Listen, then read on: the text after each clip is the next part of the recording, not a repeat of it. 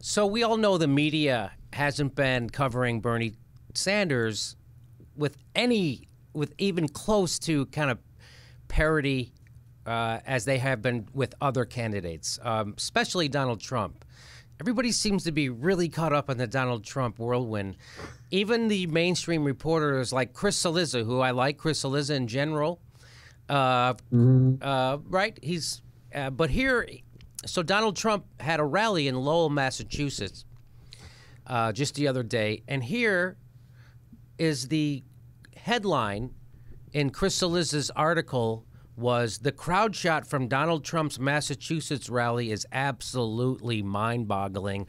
And he had a picture from it, right? Right. And the picture shows a full stadium of people, and the headline couldn't be bigger. This crowd shot from Donald Trump's Massachusetts rally is absolutely mind-boggling. And inside of his story, he went on to say, the building holds 8,000 people, and local officials are estimating that it was filled to capacity or beyond.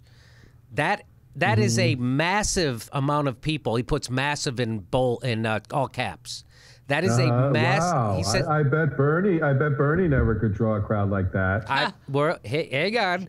He says that is a massive amount of people, especially considering that the high temperature in Lowell yesterday was 29 degrees, and Trump's rally didn't start until the evening. Wow. Ooh. Hey, I got news for you. It's Massachusetts. They're used to cold weather. They do things all the time. They go out to Boston Celtics games. They go out to Bruins games. They sit and they watch the New England Patriots in the snow. So they go outside all the time. They're used to it. Jimmy, I can tell you from living in Minnesota, a place where when it's below zero, if you go out at night, the restaurants are packed.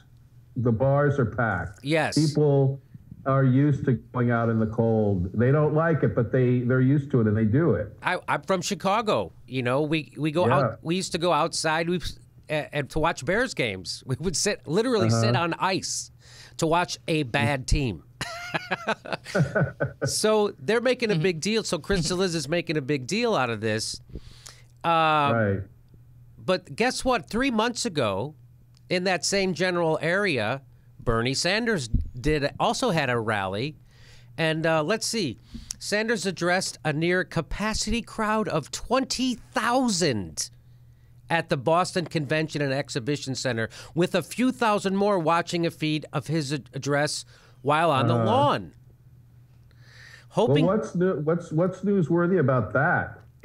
20,000 is not 8,000. Right, it's not. So Donald Trump had about 60% less people, and they're going crazy. That's the headline.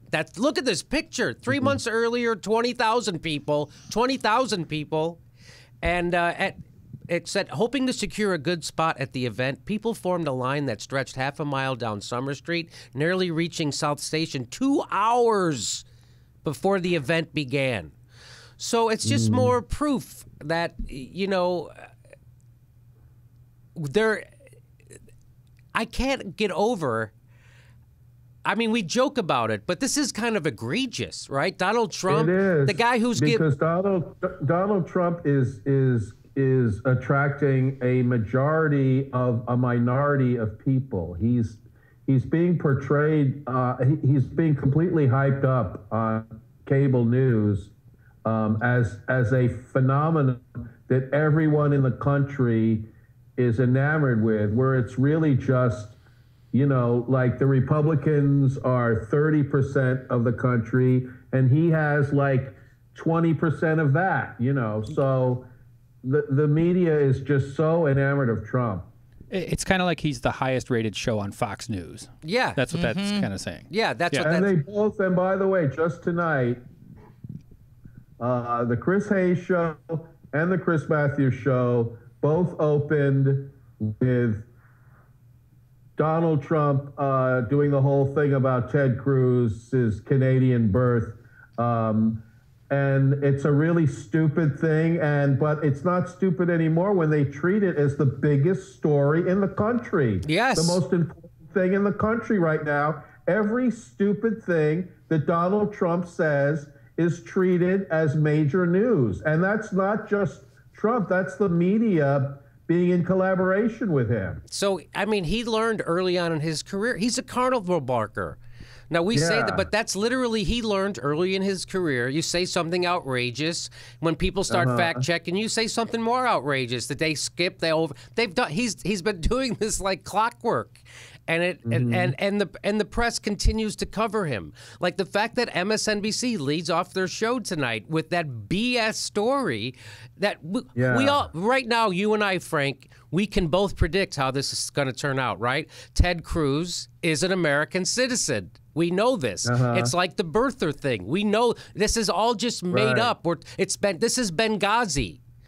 And it's and it's the same. And you know, I hate Ted Cruz. I think is just as awful as Donald Trump. But I do think that it's wrong for this bullshit story to be hyped up just the same way the story about Obama's birth was hyped up. Well, you know, especially it gets way more attention than it deserves.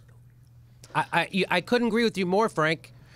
It's a and also, I don't know if you saw Meet the Press the other day, but Chuck Todd did a whole segment where he said any Republican who criticizes Trump, or he did a whole thing about here's a series of Republican candidates who criticize Trump and they're no longer in the race anymore. And he had them, you know, Bobby Jindal, Rick Perry, Lindsey Graham, Lindsey Graham or whatever, Scott Walker, saying something about Donald Trump that was absolutely true about how awful he is. And then Meet the Press played a game show buzzer noise like, ah. In other words, what they were saying was true. And then NBC was playing the buzzer noise on game shows that you play when someone is wrong. And it was like a commercial for Donald Trump. Well, you know what? There's actual footage of Donald Trump saying it's a non-issue. Ted Cruz is a citizen. Yeah, he did. Well, there's footage of everything Trump says, like the Clinton stuff. There's footage of him saying the opposite, but that doesn't really matter to the media. No, it doesn't really matter. Wow, this is. I didn't think MSNBC. Well, they just hired a Fox News guy to run the Morning Joe show. Did you see that, Frank? Yeah, I saw that. But you know what? To me, that's non-news because Morning Joe is already so much like Fox. It's not as if this guy is going to come in and do a makeover of it. Yeah. You know, it's going to be the exact same show. Yeah. It doesn't need to be Foxified. It already is.